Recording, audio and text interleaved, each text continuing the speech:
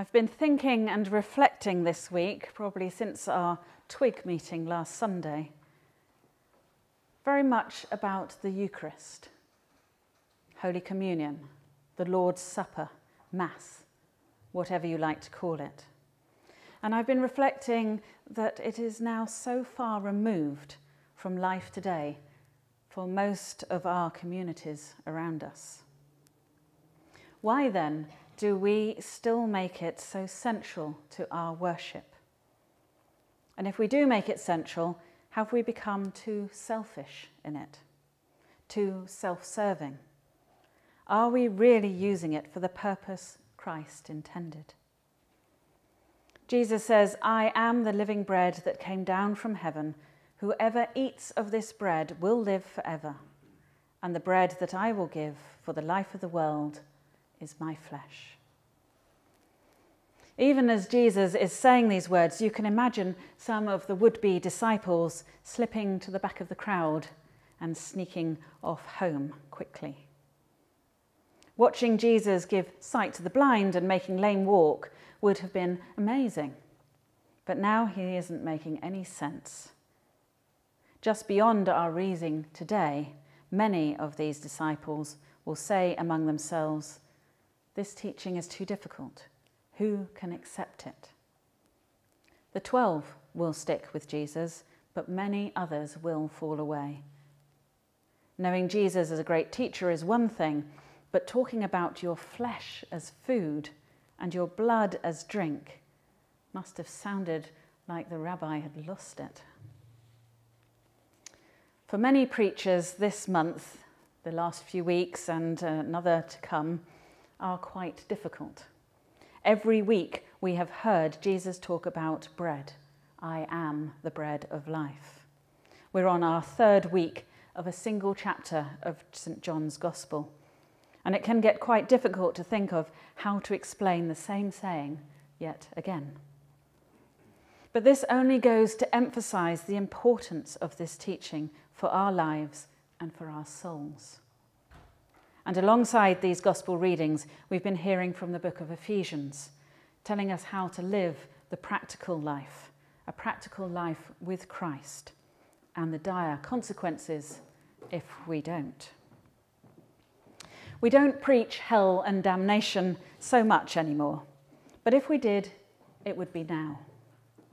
And perhaps we should, because this faith we follow, this coming to church business, is not about meeting with friends, about feeling better about ourselves, or getting comfort and good feelings. It's about life and death. It's about eternal joy or eternal damnation. Our very souls are in jeopardy here. And Jesus is trying to tell us that. And he's using the ordinary stuff of life, bread, to try and get through to us the importance of faith and the importance of accepting him fully into our lives and into our bodies. In our gospel, Jesus has given the people physical food. We're only a few short verses from the feeding of the 5,000. And he uses that to teach that he can give them spiritual food as well. He said, "Do not work for food that perishes, but the food that endures for eternal life."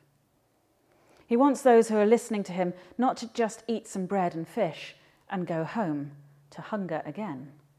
He wants them to develop a spiritual hunger and thirst that only he can fill. And to teach this, Jesus uses the Passover story, which was about moving from slavery to freedom, to show how faith in him also moves his followers from death to life. It is a spiritual lesson difficult to grasp. The words from this gospel are given in the very first years of Jesus' 3 years of ministry. John's gospel, with these bread of life passages coming so early in his ministry, makes it clear what the other 3 gospels only hint at. The Eucharist is not about Jesus' sacrificial death alone. Our faith is not in Jesus' death and resurrection alone, but in Jesus' whole life, from Bethlehem to Golgotha and beyond to the empty tomb and Jesus' appearances to his disciples. His whole life, rather than just the events of the last days, institutes this sacrament of communion. Everything Jesus did, who he was and how he acted, is part of God's revelation to us. We are to take Jesus' whole story and make it part of our story. God took Jesus' whole life, blessed it, broke it, and gave it to us. We are to let that story of God's love for us take us, bless us, break us, and give us back to the world. And this is something that happens in the liturgy as we enter into that story. We don't just listen to the words, take, eat, but we actually get up. We come to the altar, take and eat bread that has been broken and given. We enter into that story, and then we are called to take that whole story out into the world as part of our story and the world's. The communion that Jesus spoke of in John's 6th chapter, describing himself as living bread, is something that has woven itself deeply into the human story. Think of all the places you have taken communion. The people you have taken communion alongside. People still living that you don't see anymore. People now long dead and seen only by God. Then imagine all the places in which God has experienced this Eucharist. In war-torn places, in the ruins of churches, in places of natural disaster, in prisons, in homes. Jesus is the bread that came down from heaven, whose presence sustains in every place and every situation in which we find ourselves.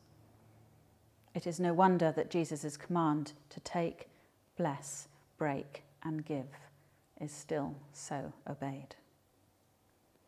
And we need this strengthening of body and soul of Jesus encountered in the Eucharist. When we're apart from God, we find it easier and easier to remain apart from God and to rely on other, lesser answers to our deep hungers and thirsts. Hungers and thirsts which only Jesus can satisfy. This is where the comparison to physical hunger and thirst helps us, as we know that we need the nourishment of food and drink again and again. We may eat a good meal now, but we will need another tomorrow, and one in between as well. In that same way, we need the spiritual nourishment again and again. There are two important components to the Christian walk. The first is coming to faith in Jesus, for which we have sacraments of baptism and confirmation to mark us as Christ's own forever. But coming to faith is just the first important step on which is to be a lifelong journey. To continue the journey, to really progress in the life of faith, you need some practices in daily life to make this real. Our Bishop, Bishop Tim, is encouraging us all to find the way right for us to consider practices for a Jesus-centered life.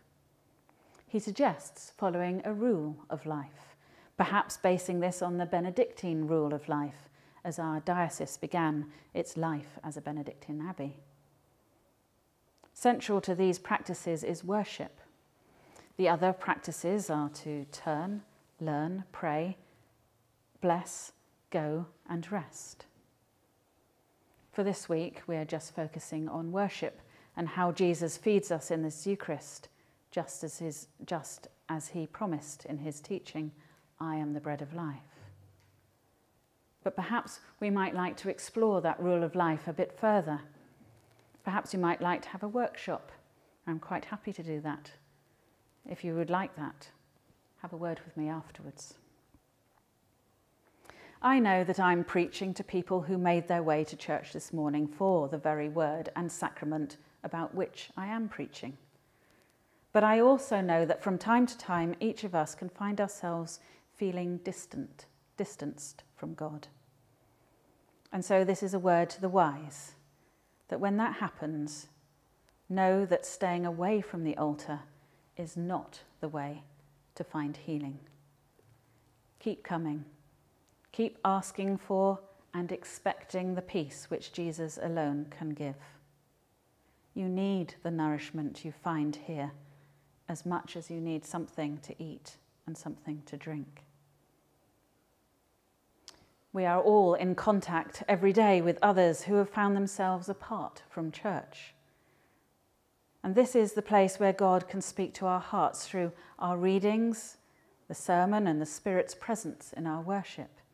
This is where we can be fed so that we can go out and do God's work, Opus Dei, and feed the lost, the destitute, the poor, and the hungry. This is not a faith for us to keep alone in our hearts, but it is the very commission of God to all of us to go out and bring to the fold. Go in peace to love and serve the Lord. Here is the place where we can receive the bread and wine of communion and so experience Jesus' very real, sustaining presence in an irreplaceable way. The nourishment you need for your hungry soul and to go out and feed others. It is returning again, week after week, for Jesus' presence in word and the sacrament of the Eucharist, that we are conformed more and more to be like Jesus. And in those times in life when challenges arise and we're not sure that we have what it takes, we return again to be sustained by Jesus' presence. And if we begin to feel unworthy of God's love, we know we can always return to the altar, confess and receive forgiveness. Then through the Christ's presence in the sacrament, we are fed for the coming week.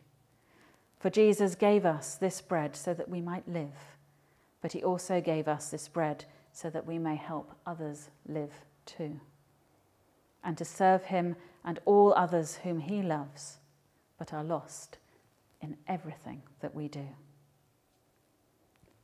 So come to the altar this morning, be blessed, be fed, and then go out into the world and live his risen life in your life and the life of others. Amen.